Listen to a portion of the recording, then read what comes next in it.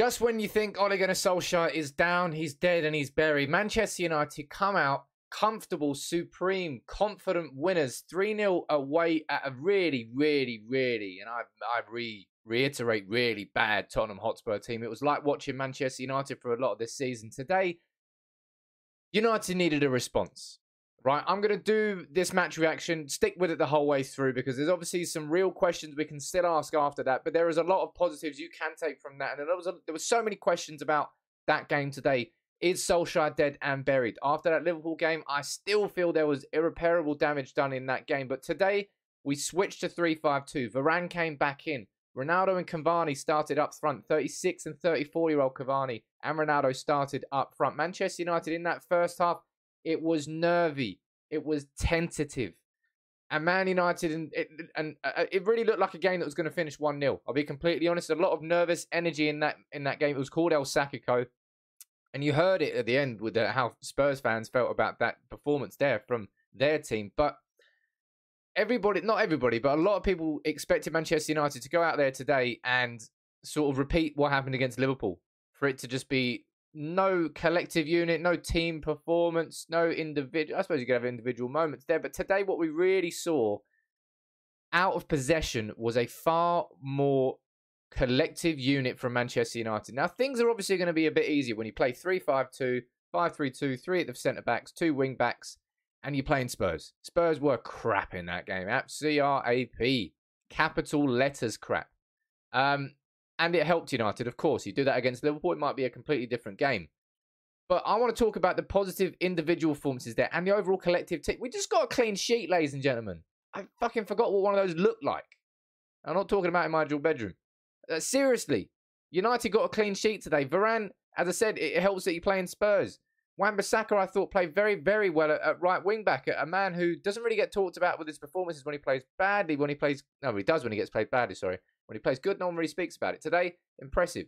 But we have to talk about Ronaldo. We have to talk about Cavani. We have to talk about Varane. We have to talk about Fred and McTominay in midfield. As I said, this was a game where, look, I thought Solskjaer was... When it came into these 10 games after the international break, we had Leicester, we had Atalanta, and we had Liverpool. I said these next 10 games will define Solskjaer's career as a Manchester United manager. And it started with a 4-2 defeat against Leicester, an abysmal first half against Atalanta that got turned around with one of the best second half performances you'll see from United in that 3-2 win, and then the humiliation against Liverpool, which will never be forgotten. And I thought that was Solskjaer over the edge, that he was past the point of no return, that he had been to the brink and got pushed over the edge against Liverpool. Maybe I underestimated how far that brink was. How close to rock bottom we really truly had to get before the players turned around this time, because we have been here before. All right? There are lots of positives we can take out of that game. There really are. But United aren't going to play 3-5-2 all season. That's the first time in 50 games since our 2-0 win against City at Old Trafford that we've played that formation. That formation there was a team playing for a manager who is in the trenches, who's wounded in the corner, and the collective unit just stands in front of him, guns out, knives out, anything they can hold on to say, you know what, we're fighting for him, we're here. But they're in the trenches and they're wounded. And Man United, we're not playing that 3-5-2 all season. Absolutely not. Solskjaer's been building towards a 4-2-3-1, sorry. And today was a diversion away from that tactic because shit had well and truly hit the fan against Liverpool. United could not afford to get dominated like we did against Liverpool. And credit to them and credit to the team, they didn't today. We played as a proper unit. Out of possession, there was aggression, but it wasn't just like random aggression. It was good pressing. It was good style. There was a cohesive unit everywhere. People were doing the jobs together rather than individuals and then someone else not doing their job and leaving space. And that allowed United to have a real control of that game that we just haven't had before. As I said, Spurs being crap really did help. Want to reiterate that. We're not going to play Spurs every week. Could we do the same thing against City? Although City did just lose 2-0 to Palace. We've actually just taken advantage of Liverpool dropping 2 points against Brighton and City losing at home to Palace. What are we? We're like 5 points behind Liverpool now. Like 2 or 3 or something behind City. Mate, football. Bloody hell. Seriously. Bloody hell. And so many... I personally expected a response from United today. I didn't quite expect United's response to be as all-encompassing. Is that the wrong way to describe it? You let me know what you think about that in the comments. But Cavani has to... And that's the thing I'm pissed off about. That's my caveat to all of this.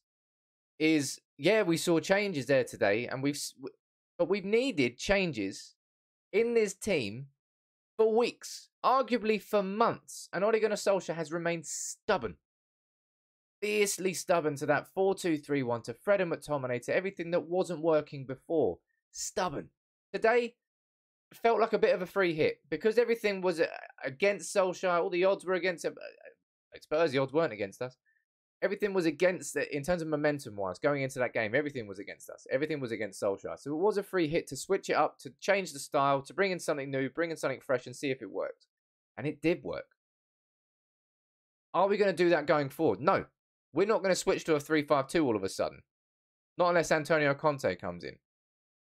And we're going to go back to the 4-2-3-1 at some point. So I don't want to jump on this and get hype. I'm not going to jump on this and not be happy with the win. Buzzing. United just won 3-0. Ronaldo's finish. Filthy. And the ball from Bruno. Filthy. The second goal. Ronaldo. Lovely play. Both goals incredible. Pass from Ronaldo through to Cavani. The little dink over from Cavani. Oh my God. I love watching Cavani play for United. The third goal. Lovely. Rashford got 2 runs ignored by Fred and by Lingard. And the third one, Matchit saw it. Feeded the ball through. Rashford. Culture finish into the bottom corner. Boom. Love it. Yeah, you're damn right I'm going to enjoy watching United playing football and fucking winning games. I haven't enjoyed watching United too much this season, so I will enjoy that. But at the same time, I will put a caveat on it. We've been here before, man. I've been here before. And United have done this before. And I thought, as I said, I thought Solskjaer had gone past that brink with the defeat to Liverpool, with the defeat to Leicester, with the first half performance against Atalanta. But maybe I was wrong. Maybe we really had to reach a new rock bottom here before United clawed back up that ladder. Because we clawed up it today. 3-0 winners. Our best win against Spurs, away at Spurs since 2007. Our first clean sheet in like 20 games. Ronaldo, incredible. Cavani, fantastic.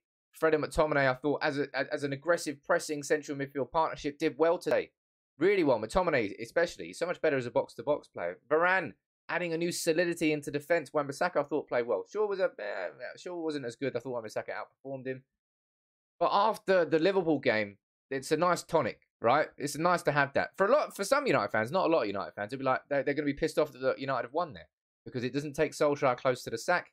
Get out, man. You're not a United supporter. It's simple. I don't care what you say about short and long term. You do not understand. You do not truly support your football club if you can ever want your football club to lose. Simple as that. But what's next, eh? That's what I want to ask you in the comments. Because I'm still hurting from that 5-0. And that hurt will not leave at any point this season. And that 3-0 win doesn't close that wound that was open last weekend.